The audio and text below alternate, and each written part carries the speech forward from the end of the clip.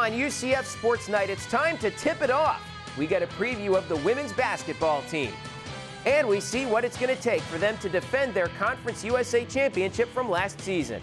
All that and more next on UCF Sports Night.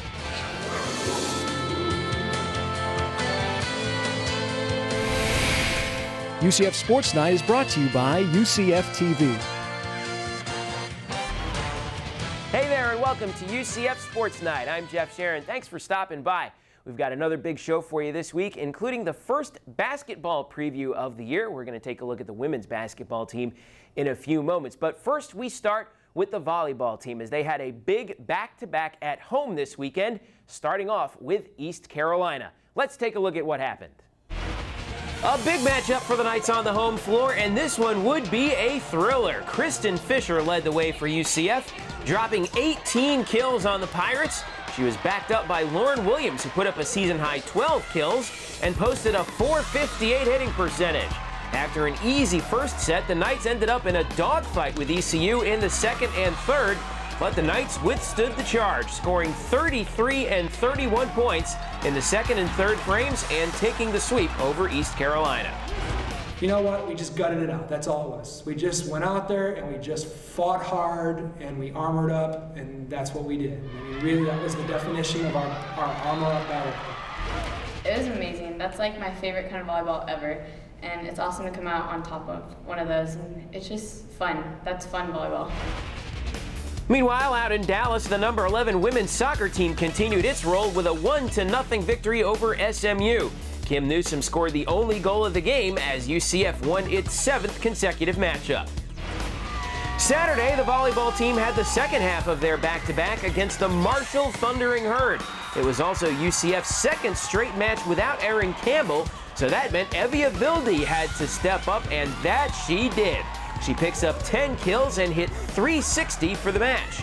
Kristen Fisher led UCF with 11 kills, and Sarah Rex tallied 6 kills, 4 digs, and 3 blocks. However, despite a very spirited effort, the Knights would fall to the Herd in 3. Out in Houston, the football team took on Rice, and this was a huge day for the Knights in every phase of the game. First play from scrimmage, Brett Hodges finds A.J. Guyton, who finds the end zone, 76 yards for the score, and the Knights were off and running. Later on, watch the reverse to Guyton, who throws it deep to Kamar Aiken for the score. That made it 28-0 UCF. And then the cherry on top in the second half, Josh Robinson rips off this out pass. That is a pick six, folks, and the Knights get the most lopsided road victory in school history, 49-7 over Rice. Meanwhile, in Birmingham, the men's soccer team fell to UAB by a final count of 2-0. Sean Doyle came up with 9 saves for the Knights against the 25th-ranked Blazers. Men's tennis was in Athens, Georgia for the ITA Regionals. Blaze Schwartz and Claudia Romano picked up victories for UCF on day 2. Meanwhile, women's tennis was in Auburn, Alabama for their ITA Regionals. Jenny Frizzell picked up a couple of victories and made it to the round of 16 in singles play. Also, the doubles team of Alexis Rodriguez and Taylor Dubins picked up a victory in the main draw as well. And Sunday was a huge day for women's soccer. The Knights picked up goals from Emily Maynard and Katie Jackson and get a 2-1 victory over Tulsa. And with that victory, the Knights clinch at least a share of the Conference USA regular season championship. It marks the 3rd time in 5 seasons the Knights have won the league in the regular season. And as always, for more news, scores, and features on every UCF sport, log on to UCFathletics.com. Well, don't go away. Coming up next here on UCF Sports Night, we begin our basketball previews with a look at women's basketball this week. And what does it feel like to win a conference championship and still have to prove yourself? We'll find out what some of the players think when UCF Sports Night returns. Knight fans, join the women's soccer team for senior night on Friday, October 30th as your number 12 ranked Knights face Southern Miss in their regular season finale. More information at 407 UCF 1000 and at UCFathletics.com.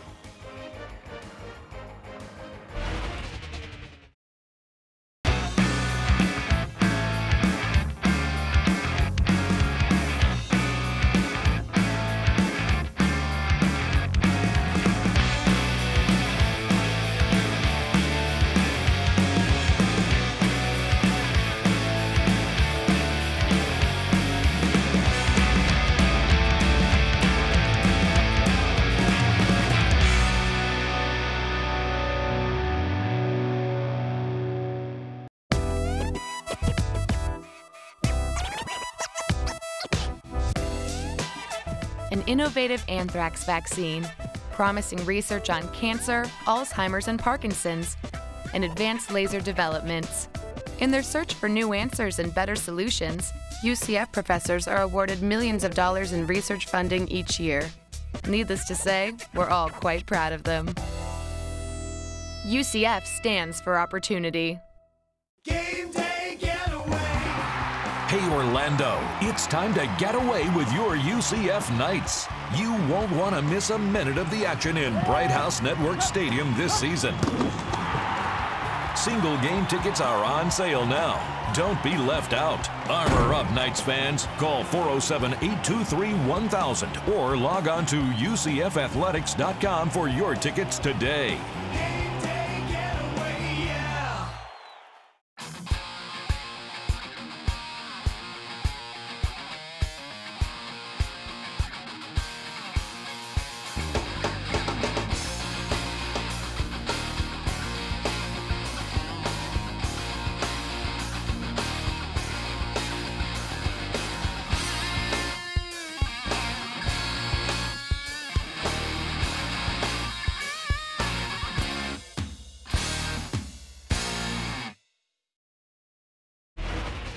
Welcome back to the show.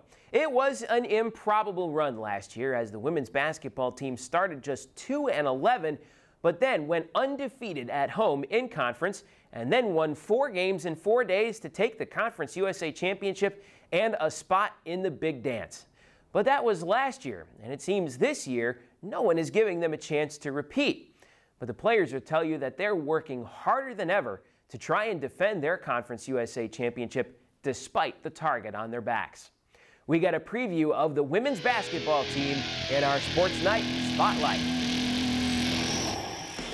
Last year, around this time, I was thinking, you know what, we can bust this conference wide open. I was thinking that, and we did. Coach instilled a lot of confidence in us, and she always told us going into games, don't go into a game trying to keep it close.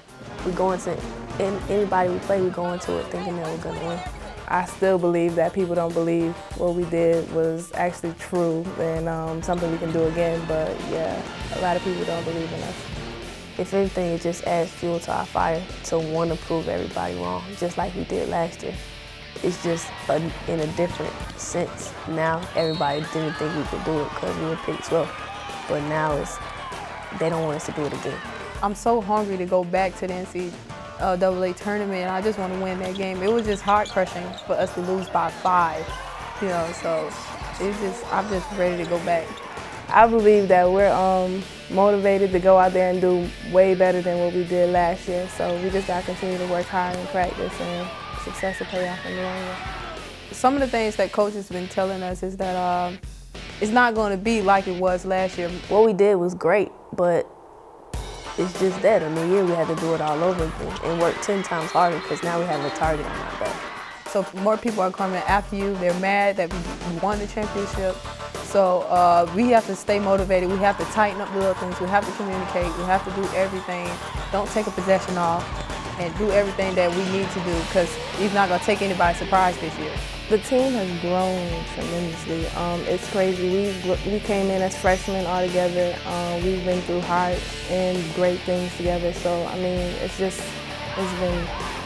crazy about how much we've been through together. So I think we've grown up a lot, on and off the court.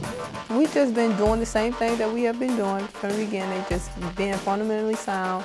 But we just went up a couple notches in conditioning, talking, weight room, and everything.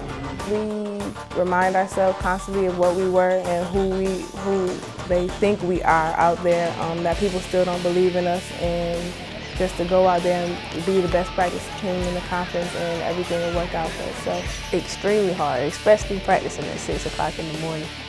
It's tough, but we're getting through it and we're adjusting and we're picking it up. Just wait and see. In time will tell. Well, the women's basketball team begins their season with an exhibition game on November 8th against St. Leo. Their regular season home slate at UCF Arena starts on November 20th with a game against Bethune-Cookman. For more information, visit UCFathletics.com. Well, don't go away. Coming up next here on UCF Sports Night, we sit down with Associate Head Coach Greg Brown to talk about some of the challenges facing the team as they try to defend their Conference USA Championship from 08-09. Stick around. We're back in a moment. Knights fans, season tickets for men's and women's basketball are available now. More information, including ticket prices, at 407 UCF 1000 and at UCFathletics.com.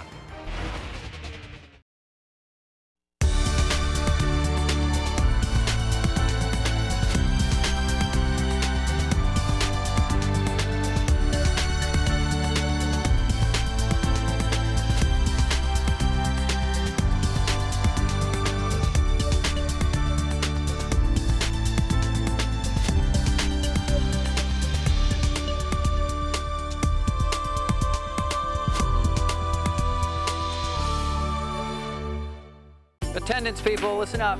Albertson. Here. Barnes. Here. Swain. Here. Reyes. Here. Perez. Here. Clark. Here. Gerbic. Here. Sellers. Here. Nguyen. Here. Tomei. Here. And Miller. Here. In our classrooms and throughout our community, UCF stands for opportunity. Game day getaway. Hey Orlando, it's time to get away with your UCF Knights. You won't want to miss a minute of the action in Bright House Network Stadium this season. Single game tickets are on sale now. Don't be left out. Armor up, Knights fans. Call 407-823-1000 or log on to UCFathletics.com for your tickets today. Game day getaway, yeah. It's a long season. There are Saturdays we steamroll our opponents. There are nights that'll make you cry. But it's worth every bead of sweat when you get the call to play in the bowl game. So for making our dreams become reality, we salute our bowl partners.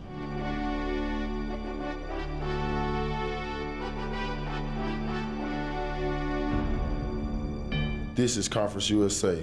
Competition lives here. Welcome back to UCF Sports Night. Joining me now, the associate head coach of UCF's women's basketball team, the defending conference champions in Conference USA, Greg Brown, joining us. Coach, how are you? I'm good. Thank you. Thanks for joining us. We've got a, when you look at what's going on from last year, what do you think that the team as a whole learned the most from that experience of, struggling out in the start of the season, getting off to that 2-11 start, and then turning it around after New Year's Day and making a run to the conference championship? I think even just talking to them and trying to brainwash them a little bit, the idea of every possession matters, and not just every possession during a game. I think everybody understands during a game, but they started valuing possessions in practice, which yielded a better result in game. And that's what hurt us. That's the difference between being 2-11, 11-5. We finished out games because we valued those possessions, and they're understanding now a little bit more of how important practice and preparation and intensity are going into a game. After that valuable experience of winning, 4 games in 4 days and then going out to Chattanooga for the NCAA tournament and gathering that experience, it was a wonderful experience for everybody. It's a new year now, so what have you been telling the players through the summer and now that practice has begun to keep them focused on achieving a new goal this year? I think they've done a good job of focusing themselves, and that's where it's got to start. It's got to be a player-driven team, not a coach-driven team, and they've done a good job at that so far. We've just been, as a coach, we're pointing out what we need to do to take the next step. And, they always say you can't go back in the same river twice. We can't go back to where we were. Every team's different, and we're a year older, and we've set the expectations higher now. So that's how we're trying to drive them towards that. Let's take a look at the players position by position. We'll start with the guards. You got so much production on the outside out of your guards last year from Chelsea Wiley and people like Jelly Mealing. Asia Patrick was a pleasant surprise, especially down the stretch. What are you looking for from those players this year? Well, I think Marche White came in, was huge against Rice. It was one game that jumps out at me. They play off themselves very well. They play off each other. Each brings something different than another player brings, and they're starting to understand their roles. We're not trying to limit them. We're asking them to do too much. They understand where they fit in the system, what they need to do for the team to be successful. Post players, things were interesting last year, but, Emma Cannon really emerged, and she had really a breakout season. And, like I said, I know you guys are always looking for a little extra help on the post position so that it's not all loaded up on a few people. But what do you look forward to from the post players this year as well? Well, same thing. We look for our posts to run the floor and rebound. That's the two things that got us where we went, and that's what will help us take the next step. We're going to be a little bit smaller. I think we're going to be a little bit quicker. We've opened the floor up a little bit more, so we're going to, in a good way, change our look a little bit, which should help free up Emma and Danae and Asia Kelly and Leah and Racine inside there. We got a couple of new players joining the roster this year, and two very different studies in how to get to UCF between Jessica Hall, who comes in, very experienced player who's struggled with some injuries, and Nay Carter, a true freshman coming in. Tell me about each of those players and what they bring to the table. Jessica Hall brings 6 years of college experience with her. She's a graduate student setting a curve in the classroom right now with that. Brings a different shooter, understands the game. She can teach, and it's always good to have the player inside their ear right there a little bit. Oppose that with our baby Nay. Nay from Houston, and Nay can put the ball in the hole, Nay can play. We're working right now to get her to understand that the intensity at which she's got to go. And that's what the team is doing a good job, too, of teaching her that as well, and learning the value of defense and possessions and all those things that they don't quite understand yet. The schedule coming up, last year we saw a bunch of pretty good teams come into UCF from out of conference in that initial run. This year it's pretty much the same. We have some good teams coming into our building here at UCF Arena before the conference season starts. What are you guys looking forward to on the schedule? Well, we just look, it's a cliche, but we really are just looking at the next day out. We're trying to get through practice. But looking at it from that point of view, you have Middle Tennessee State going to there. We'll open up the top 25 team. They may be a top 20 team by now.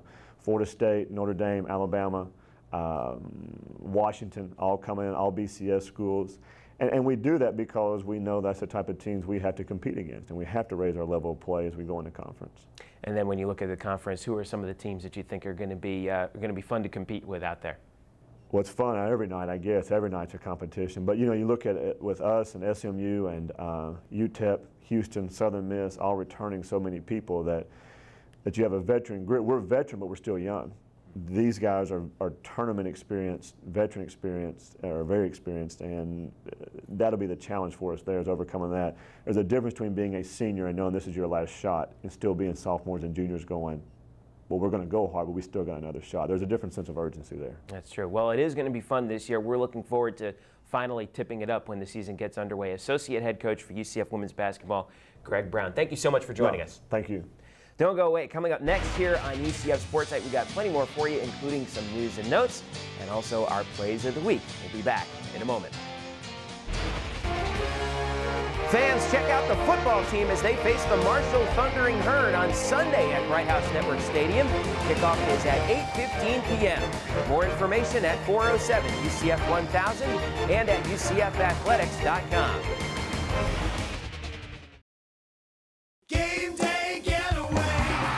Hey Orlando, it's time to get away with your UCF Knights. You won't want to miss a minute of the action in Bright House Network Stadium this season. Single game tickets are on sale now. Don't be left out. Armor up, Knights fans. Call 407-823-1000 or log on to UCFathletics.com for your tickets today.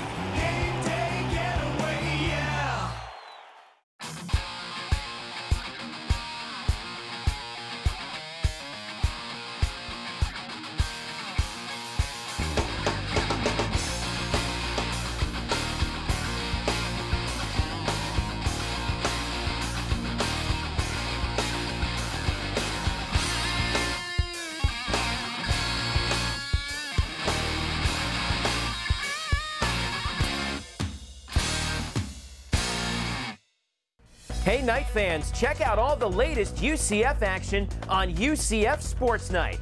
Join us as we recap all the highlights of the week from every UCF sport, plus all the features and interviews that take you inside the world of UCF athletics. If it's UCF sports, it's on UCF Sports Night. You can catch UCF Sports Night all season long on UCF TV and also on Bright House Sports Network and Sun Sports. Check your local listings for details. We are Conference USA. We are coaches, teachers, motivators, and mentors. And our game education is key. Skill is rewarded, and sportsmanship is paramount. We develop strong students and smart athletes. And every one of us is committed to keeping our game forever great. Conference USA. 15 years and going strong.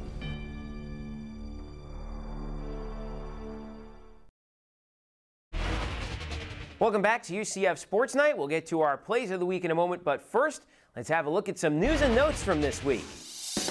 News from the football team: UCF defensive tackle Terrell Troop has been selected to play in the 85th annual East-West Shrine Game at the Citrus Bowl on January 23rd, 2010. The senior from Conyers, Georgia, has credit for 20 tackles and a sack this season, but has really gotten the dirty work done eating up double teams inside, helping the Knights into the top 10 nationally in run defense and into the 11th spot nationwide in sacks.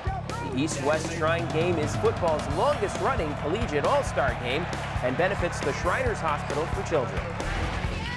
Women's soccer news: the Knights have moved up yet again in the RPI rankings. UCF is now number 4 in the country.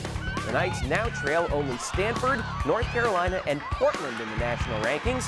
They have a 7-3-1 record against teams in the RPI top 80 and are a perfect 9-0-0 against teams ranked below number 50. The Knights travel to the Conference USA Championships November 4th through the 8th before the NCAA tournament begins on November 13th. And Becca Thomas is back in the news. She's been named Conference USA's Offensive Player of the Week for the second straight time. Thomas scored 3 goals on the Knights' road trip out to Houston this past week, picking up the game winner in a 2-1 victory over Rice, and then following that up with 2 goals, both on penalty kicks, in the Knights' victory over the Houston Cougars. Thomas is now 6th all-time at UCF with 9 career game-winning goals. She and her senior teammates play their final regular season game on senior night at the UCF Soccer Complex against Southern Miss on Friday, October 30th. Time for our Sports Night plays of the week. Play number 3, volleyball against Marshall. Watch the effort by UCF here, keeping the play alive. And then Lauren Williams gets the block to finish it. Watch it again as Kristen Petrasic, Sarah Rex, and Kristen Fisher sell out to keep it alive for Lowe to get the point. Play number 2, football against Rice, and the Knights reach into the bag of tricks for this one. A.J. Guyton with the reverse pass to Kamar Aiken, who hauls it down in front of the double team for 6. Check it out again as A.J. becomes the first UCF player in almost 2 decades to catch and throw a touchdown in the same game. And a great throw it was to Aiken.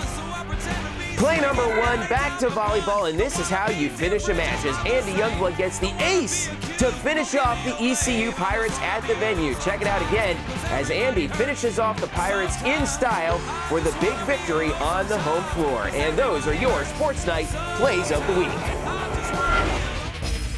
A big variety of action upcoming as we look at the week ahead. It starts with men's soccer midweek as the Knights take on Kentucky in a huge Conference USA match. Things kick off at 7:30 p.m. at the soccer complex, and the game is live on UCFathletics.com. More soccer at home on Friday. It's senior night at the soccer complex for the women's team as they take to the pitch to face Southern Miss. Kickoff is at 7 p.m., and you can see that live on UCFathletics.com as well.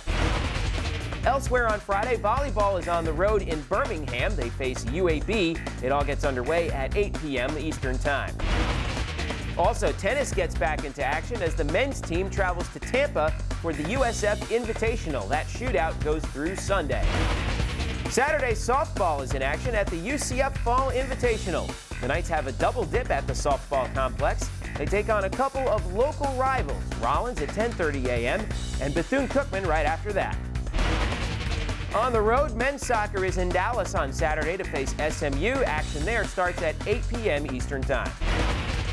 And a big day on Saturday for the cross-country team as they are in Houston for the Conference USA Cross Country Championships at Bear Branch Park. The women's 5K race is scheduled for 10 a.m. Central Time. Sunday, volleyball is in Memphis to face the Tigers. That match gets underway at 2 p.m. It is a football Sunday for UCF this coming week. First, tune in for UCF Sports Today with Coach George O'Leary. Join Pat Clark and the coach as they give you a preview of the Knights game that night at noon on WESH 2. Then on campus, check out the men's basketball team at Pre-Game Madness at UCF Arena. Check out the team and select your season ticket seats as the team holds an intra-squad scrimmage and signs autographs afterwards. Then join the football Knights for their date with the Thundering Herd of Marshall. Kickoff is set for 8:15 p.m. on Sunday, and you can see the game on ESPN or hear it on the Knights flagship station, 740 The Game. Then check out highlights and analysis of the Marshall game on another edition of UCF Sports Today with George O'Leary on Tuesday on UCF TV, Sun Sports, and Bright House Sports Network. Thursday, tune in for the George O'Leary Call-In Show presented by Buffalo Wild Wings. Join the coach and the voice of the Knights, Mark Daniels, as they talk UCF football every Thursday live from Buffalo Wild Wings in Waterford Lakes. You can hear the show on the Knights flagship station, 740 The Game, or at UCFathletics.com. And a reminder, you can catch our show, UCF Sports Night, every Tuesday at 8 p.m. on UCF TV. The show also airs on Sun Sports and on Bright House Sports Network. Check your local listings for details. And for all the latest news, scores, and features from every UCF sport, log on to UCFathletics.com, your 24/7 online home for UCF sports. And as always, if you want to see this edition another time or you want to catch any of our archived editions of UCF Sports Night, you can anytime you want online. All you have to do is visit UCF TV online, which is www.ucf.tv. Well, that'll do it for us for this week here on UCF Sports Night. We'll catch you again next week. For all of us here at UCF Athletics and UCF TV, I'm Jeff Sharon saying thanks for watching and go Knights! Hey, this is LT from 101.1 WJRR. You're listening to the best sounds of area music. UCF Athletics, Access Magazine, and WJRR are proud to support local artists. You can find more great artists by going online at www.wjrr.com and also accessmag.com. And by listening to Native Noise each and every Sunday at 11 o'clock. UCF Sports Night is brought to you by UCF TV.